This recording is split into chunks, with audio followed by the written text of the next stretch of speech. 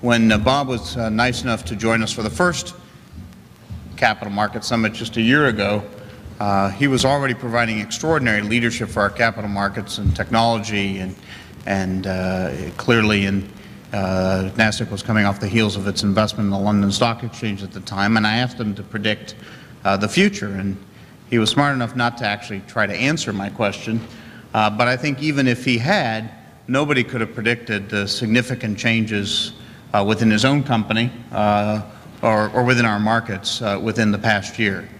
The one thing you probably could have predicted is that when it comes to leading the future for innovation and technology and driving more transparency and opportunity in global capital markets, that Bob Greifeld was at the center of it, and last year was no exception. The acquisition of and the partnership with OMX, the acquisitions of the Philadelphia Stock Exchange and the Boston Stock Exchange, together NASDAQ OMX Group is now a global public company services company, exchange technology and trading platform across 6 continents, 3,900 companies, #1 worldwide listings among major markets, and the trajectory in the last year is just 1 year slice of what has been a remarkable transition for NASDAQ under his leadership over the past decade, and we are very privileged to have him back as our keynote speaker, Bob Greifeld.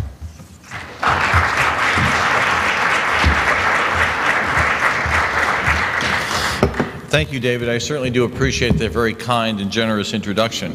I would say we are quite proud of our accomplishments over the last year, but the only question I seem to get is, as the CEO of the NASDAQ OMX Stock Exchange, what can you do to make the markets go up? Now, unfortunately, I do not have that power, but I can assure you that if I did, every day would be a good day. But when we think about what NASDAQ OMX is about, our critical mandate is to provide the most efficient and liquid market possible, and this efficiency and this liquidity has to perform in times of stress. Now, when you look at our market, you have to first realize that our market is fully transparent. Investors in our market do not have to go to a theoretical pricing model to market.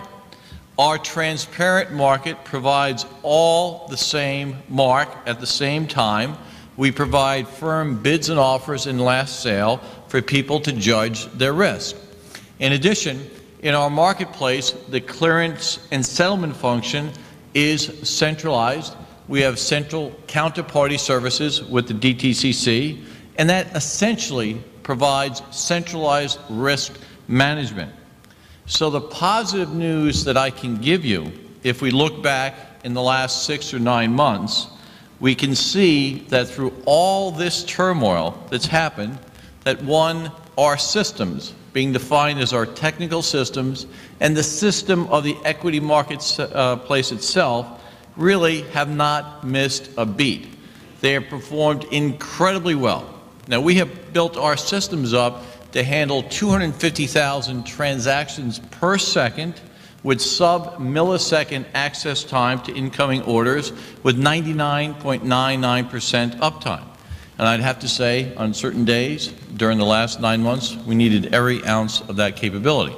But that certainly is very good news in terms of how the systems, being broadly defined, have performed during this period of time of great turmoil.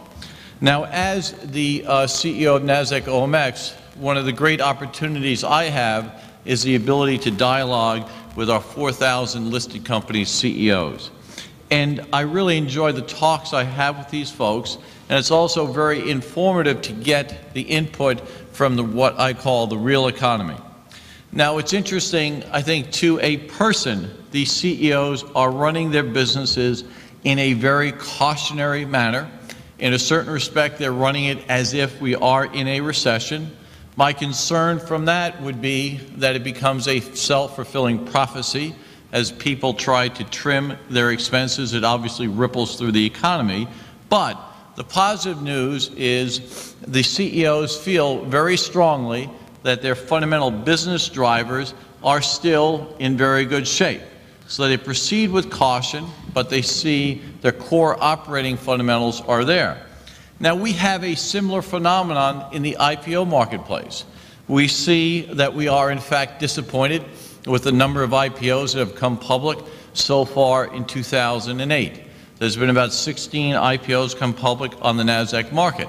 But what's interesting to note is the backlog of IPOs, those companies that believe their business fundamentals are strong enough to come public, is actually running ahead of what we witnessed in 2007. At this time in 2007, we had 91 companies on the backlog. This time in 2008, we have 98.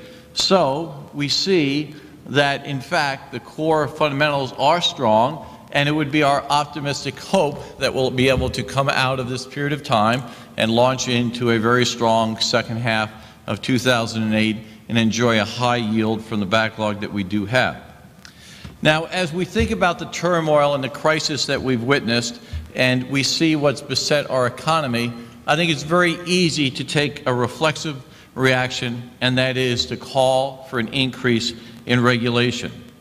I think that's, again, something that we'll read about very much so in the press, we'll hear about in the media, but we would certainly say that before we come to any conclusions, we clearly have to advocate some analysis before any answers are trying to be provided. Now, as NASDAQ OMX, we directly own and operate 8 exchanges. We also provide fundamental technology and expertise to 60 exchanges around the planet. So we are really in a unique position to have a comprehensive viewpoint of the different regulatory structures that exist around the planet.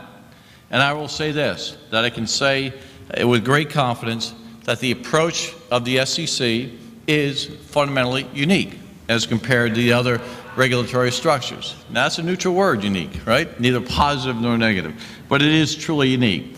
Now, I think it's important to recognize that we, as NASDAQ, in the SEC firmament, are recognized as an SRO, and that is a self-regulatory organization.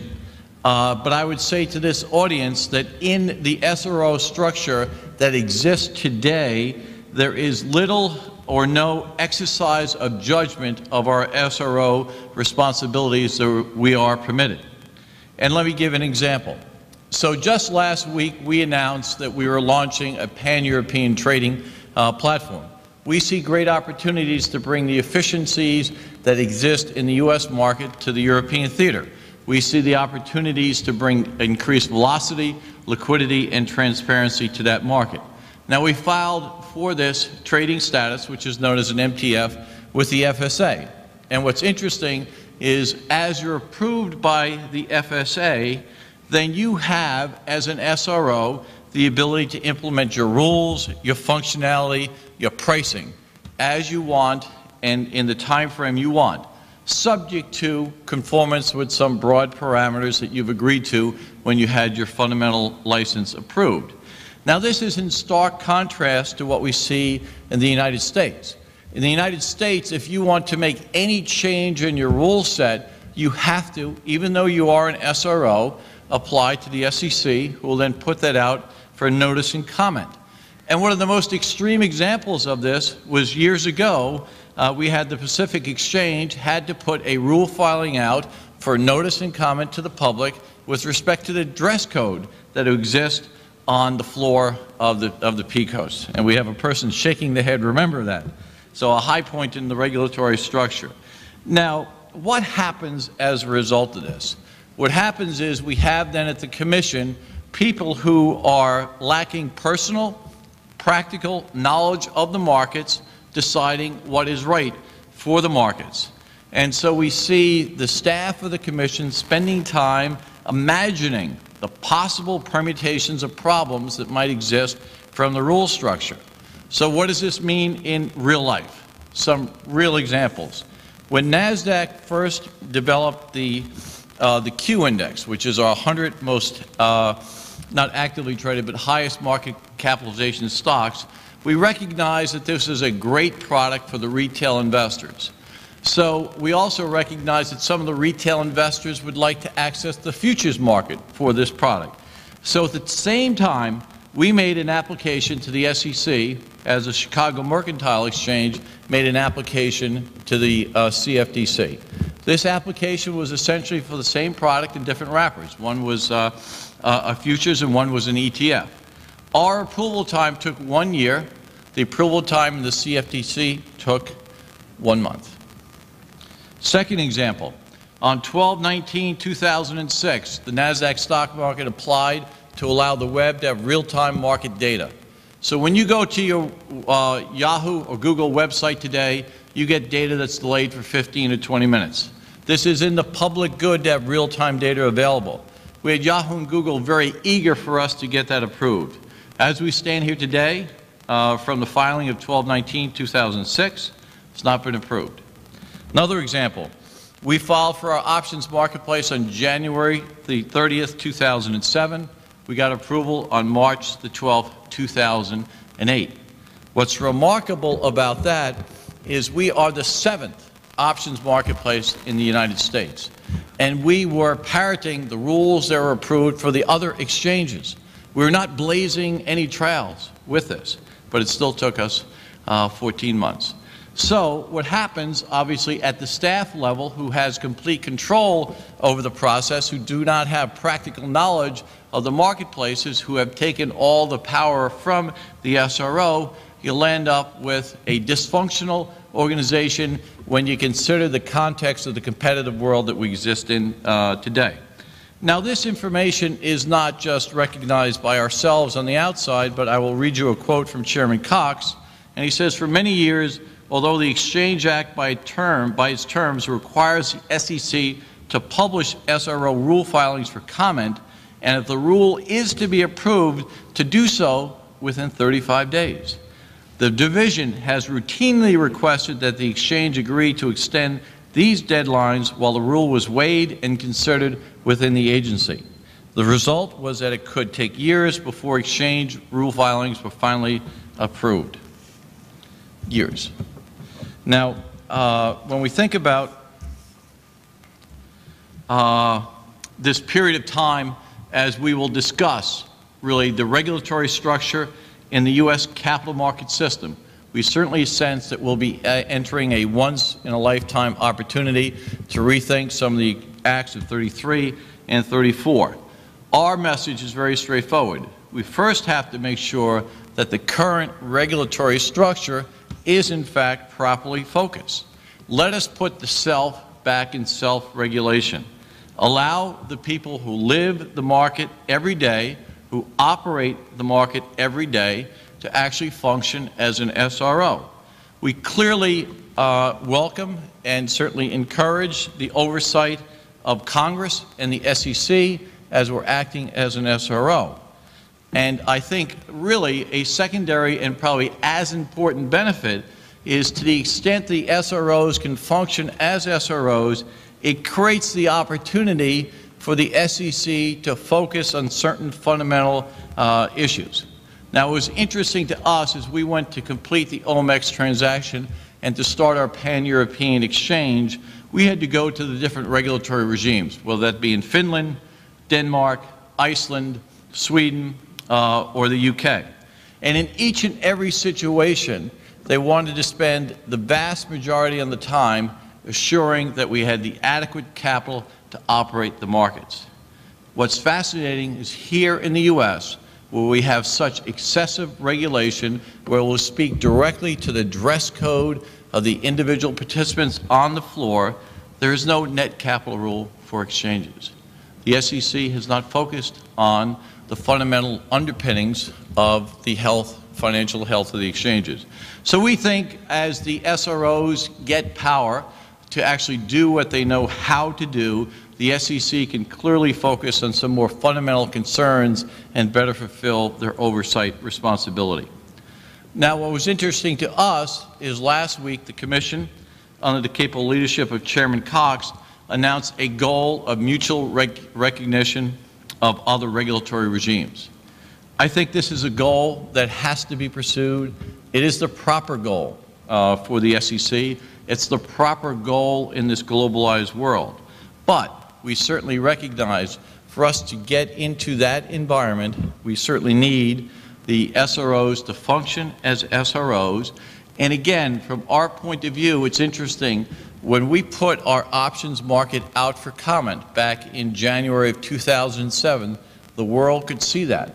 And in a world of mutual recognition, while we waited the 14, 15 months for that approval, the FSA or the CFTC could approve a similar rule set or any other regulatory regime that follows an empowered SRO structure, and the London Stock Exchange could put in that capability that we desired. While we waited for 14 months, they could take our intellectual capital and have a year advantage as the FSA approved it, and then we recognized them as a fellow or equivalent regulatory environment. So clearly, mutual recognition is the proper goal, but we clearly have to make sure that we are positioned to compete and to thrive in that environment. So, in conclusion, I would say it's important to recognize that in the period of turmoil that we have lived through, the organized markets, NASDAQ being one of the leading examples, that is transparent, that has market-driven pricing with central counterparty services, has functioned incredibly well, incredibly efficiently, and incredibly effectively during this period of time. In addition, I would say that the real economy is showing greater optimism than what I'll call the virtual or certainly the financial economy, and we see direct evidence of that in the IPO backlog that we have today. We certainly recognize that we will go through soul searching with respect to regulation. We believe first and foremost, let's make sure the current regulatory regime is properly focused. We clearly want SROs to function as SROs, let them leverage their knowledge and their intimate day-to-day dealings with the market. And we also think that it's a multi-decade drive towards standardization of regulatory regimes across developed worlds, and we certainly encourage that, but we need to first ensure that our regulatory structure is efficient and is focused. And I do thank you for your time here today.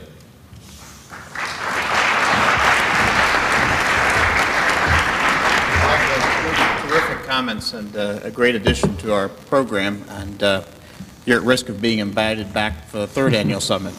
Let me open it up to questions, and while we get a mic to the first question, if you'd raise your hand, I will ask the first question, which is to tell us a little bit more about the pan-European platform, and in particular, what you think that will lead to down the road. Do you envision a genuine global trading platform at some point, and how far away do you think we are? Well, one is, I would say, to say something good about the U.S. capital market system, because it is the most deep, liquid, and transparent market on the planet. When we look at the European marketplace, there really has been country-by-country monopolies. And under what's known as the EU MiFID directive, those country-by-country monopolies will, for the first time, face competition.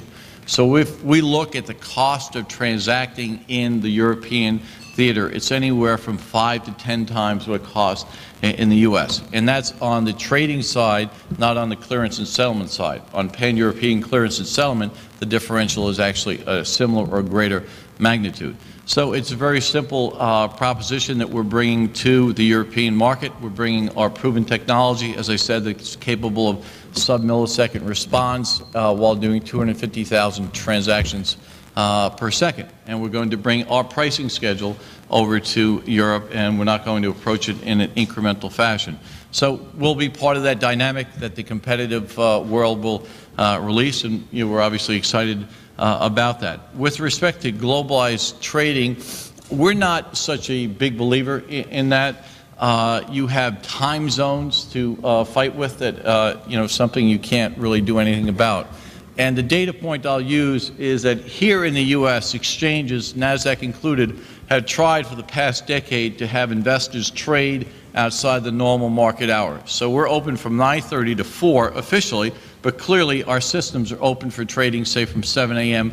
to 7 p.m. But absent a major news event, all the volume's done between 9:30 and 4 o'clock. So if we cannot get the U.S. investors to trade at 7 a.m., I think it's a little unrealistic for us to think the European investors are ready to come in and trade at 7 a.m. So sooner or later, the prediction of 24-hour trading will be right, but I think it's not the short term, not the medium term, but more of the long term. Yes, in the back there. We'll start with the one back there and then go right here to Jim Angel, if you'll get the mic over to the back.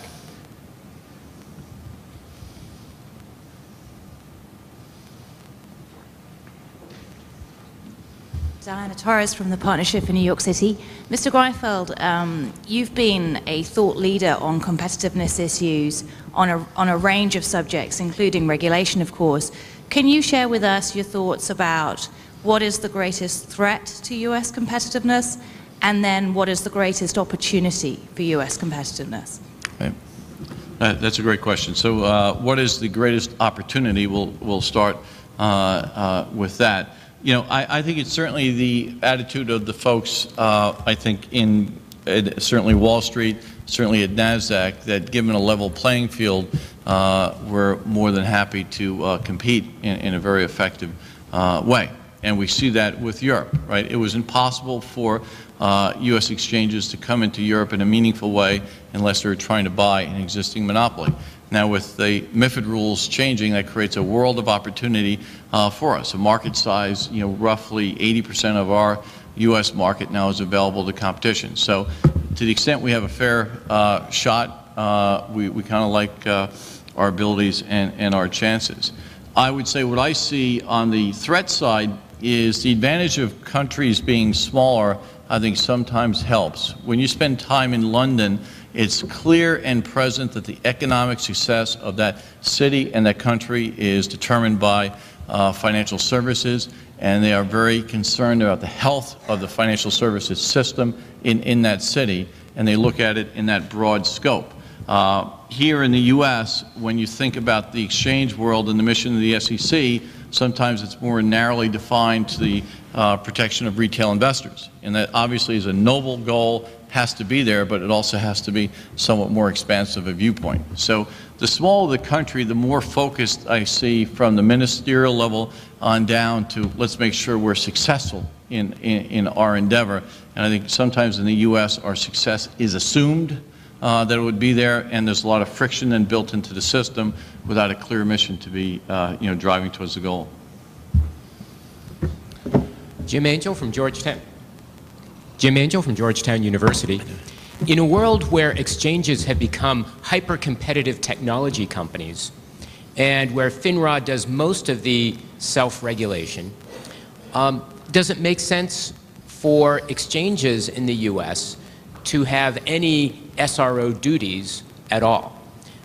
Would the shareholders of NASDAQ OMX Inc. be better off just exiting from the SRO business and concentrating on the trading business? Right. That's a great question. I think first and foremost you have to recognize that NASDAQ as the exchange has the SRO license, and we answer to the SEC. So FINRA is a vendor of regulatory services to us, but we are fundamentally on the hook or responsible to the Commission for the proper discharge of that regulatory responsibility. So in that, we have to have the right audit and right capability to, one, establish the rules and to make sure that FINRA then are implementing the market rules that we develop. So there's no two ways about it. So, and we're clearly separating member regulation from market regulation. So we have the fundamental responsibility to the SEC for market regulation, and we certainly should have that responsibility. You wanted to follow up? What I meant was, in a reformed regulatory scheme, should exchanges have... In a reformed regulatory scheme, should exchanges have any market reg responsibilities, or would we be better off just letting the exchanges compete and letting someone else take care of market reg? Right. That's a great question, and that's one of the reasons why we encouraged the FINRA relationship. So from NASDAQ point of view, we first recognize to the Commission that we have the responsibility for the regulatory piece.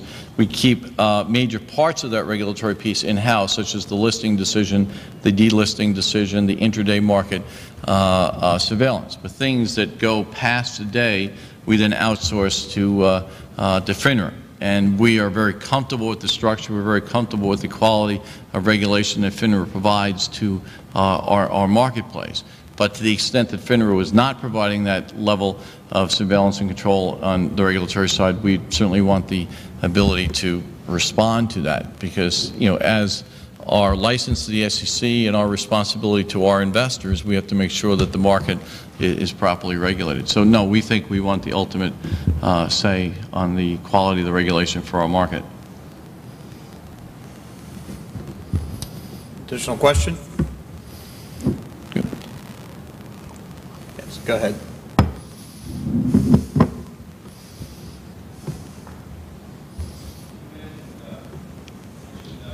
Clearance and settlement. As an SRO, what is NASDAQ doing to properly police its members and protect issuers from excessive settlement failures? That's obviously has been a hot topic with our issuers, and it's centered around the question of short selling and the failure to deliver on a short sell. So we think, one, is the Commission is on the right path to solving the vast majority of the problems. When you have to locate before you sell short, we think that's a positive outcome. What you need eventually in the system is automation. So if you're going to sell short, you have to then secure that inventory of the stock and make sure that's locked in. So I think we'll get there. I think the interim step the Commission is taking now, where there's going to be some sort of regulatory regime or penalty associated with failing to deliver, is again a step. So I think we're getting there. Would you be in favor of a pre-borrow requirement? What I'm in favor of is a system hopefully developed by private industry.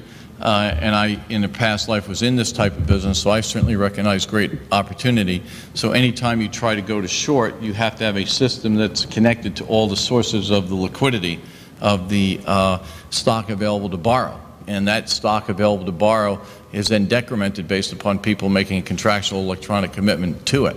So it's a locked-in system. Just like in today, in the front-end trading system, if you go to hit the bid in Apple, you own Apple at that point in time. So it'd be the same methodology with the end state for people who want to short. Boy, technology has transformed exchanges and markets dramatically. Do you think where do you think we are in that evolutionary process, and what changes do you think technology can drive in the midterm that will kind of supersede what we need to expect from the regulatory structure? Well, I think what we just spoke about is actually one of the biggest technology holes in the marketplace today. You know, if you came into an electronic world today and recognized that people were shorting a stock without any tie to a physical inventory system, right? So if we think about it in general terms, the development of a physical inventory system for shares available for borrow, right, is not a technological challenge that is breaking any new ground. So to think we don't have that system in place, and the users who want to borrow, short or long, can't tie to that. So that certainly is something is there. 3-day settlement.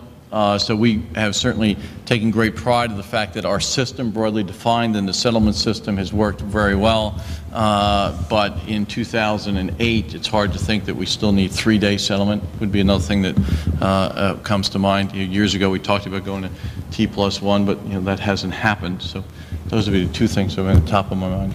How about developments such as options exchanges and electronic trading platforms for alternative financial products? Where do you think what will be the mix going forward in terms of those products?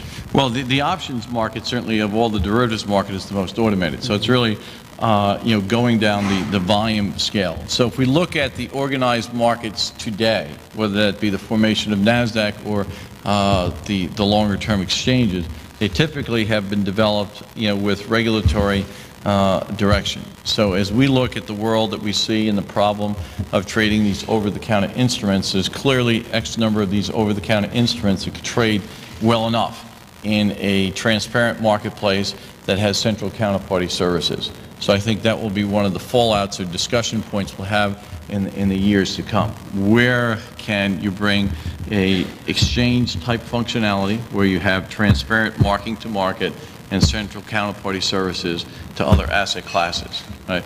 That doesn't work for every asset class, and it's certainly a function of the volume and the interest in the exchange. If you're doing 2 trades a week in a particular type of instrument, then clearly automation doesn't bring much to the table. But there's plenty of that situation where the benefits of central counterparty and transparent price discovery would be a major benefit to the system.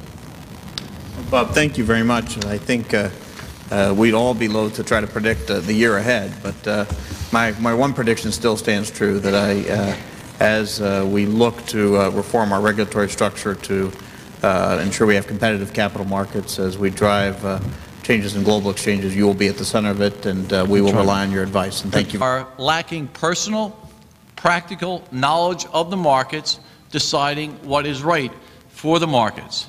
And so we see the staff of the Commission spending time imagining the possible permutations of problems that might exist from the rule structure. So what does this mean in real life? Some real examples. When NASDAQ first developed the Q index, which is our 100 most not actively traded but highest market capitalization stocks, we recognize that this is a great product for the retail investors.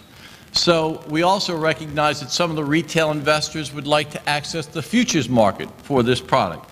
So at the same time, we made an application to the SEC, as the Chicago Mercantile Exchange made an application to the CFTC. This application was essentially for the same product in different wrappers. One was a futures and one was an ETF. Our approval time took 1 year. The approval time in the CFTC took 1 month. Second example, on 12/19/2006, the NASDAQ stock market applied to allow the web to have real-time market data. So when you go to your Yahoo or Google website today, you get data that's delayed for 15 to 20 minutes. This is in the public good to have real-time data available. We had Yahoo and Google very eager for us to get that approval and have a year advantage as the FSA approved it, and then we recognized them as a fellow or equivalent regulatory environment. So clearly mutual recognition is the proper goal, but we clearly have to make sure that we are positioned to compete and to thrive in that environment. So, in conclusion, I would say it's important to recognize that in the period of turmoil that we have lived through, the organized markets, NASDAQ being one of the leading examples, that is transparent, that has market-driven pricing with central counterparty services, has functioned incredibly well, incredibly efficiently, and incredibly effectively during this period of time. In addition, I would say that the real economy is showing greater optimism than what I'll call the virtual or certainly the financial economy, and we see direct evidence of that in the IPO backlog that we have today. We certainly recognize that we will go through soul searching with respect to regulation. We believe first and foremost, let's make sure the current regulatory regime is properly focused. We clearly want SROs to function as SROs, let them leverage their knowledge and their intimate day-to-day dealings with the market. And we also think that it's a multi-decade drive towards I would say, to say something good about the U.S. capital market system, because it is the most deep, liquid, and transparent market on the planet. When we look at the European marketplace, there really has been country-by-country monopolies. And under what's known as the EU MiFID directive, those country-by-country monopolies will, for the first time, face competition. So if we look at the cost of transacting in the European theater, it's anywhere from 5 to 10 times what it costs in the U.S. And that's on the trading side, not on the clearance and settlement side. On pan-European clearance and settlement, the differential is actually a similar or greater magnitude. So it's a very simple proposition that we're bringing to the European market. We're bringing our proven technology, as I said, that's capable of sub-millisecond response while doing 250,000 transactions per second. And we're going to bring our pricing schedule over to Europe, and we're not going to approach it in an incremental fashion. So we'll be part of that dynamic that the competitive world will release, and we're obviously excited about that. With respect to globalized trading, we're not such a big believer in that.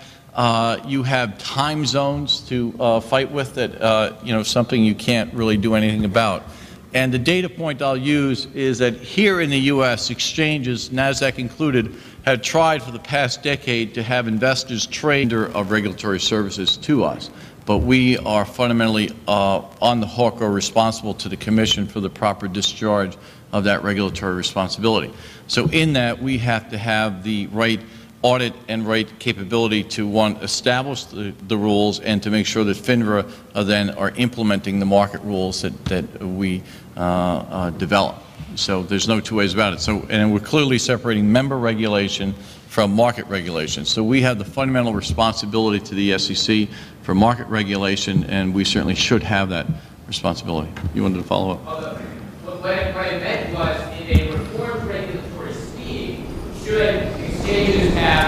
in a reformed regulatory scheme, should exchanges have any market reg responsibilities, or would we be better off just letting the exchanges compete and letting someone else take care of market reg? Right. That's a great question, and that's one of the reasons why we encouraged the FINRA relationship. So from NASDAQ point of view, we first recognize to the Commission that we have the responsibility for the regulatory piece. We keep major parts of that regulatory piece in-house, such as the listing decision, the delisting decision, the intraday market surveillance. But things that go past today, we then outsource to FINRA. And we are very comfortable with the structure. We're very comfortable with the quality of regulation in 14 months. So what happens, obviously, at the staff level, who has complete control over the process, who do not have practical knowledge of the marketplaces, who have taken all the power from the SRO, you'll end up with a dysfunctional organization when you consider the context of the competitive world that we exist in today. Now, this information is not just recognized by ourselves on the outside, but I will read you a quote from Chairman Cox, and he says, "For many years, although the Exchange Act by its terms requires the SEC to publish SRO rule filings for comment, and if the rule is to be approved, to do so within 35 days. The division has routinely requested that the exchange agree to extend these deadlines while the rule was weighed and considered within the agency. The result was that it could take years before exchange rule filings were finally approved." Years. Now, when we think about this period of time, as we will discuss really the regulatory structure in the U.S. capital market system, we certainly sense that we'll be entering a once-in-a-lifetime opportunity to rethink some of the acts of 33 and 34. Our message is very straightforward. We first have to make sure that the current regulatory structure is the CEO of NASDAQ OMX. One of the great opportunities I have is the ability to dialogue with our 4,000 listed companies' CEOs. And I really enjoy the talks I have with these folks, and it's also very informative to get the input from what I call the real economy. Now, it's interesting, I think, to a person, these CEOs are running their businesses in a very cautionary manner. In a certain respect, they're running it as if we are in a recession. My concern from that would be that it becomes a self-fulfilling prophecy. As people try to trim their expenses, it obviously ripples through the economy.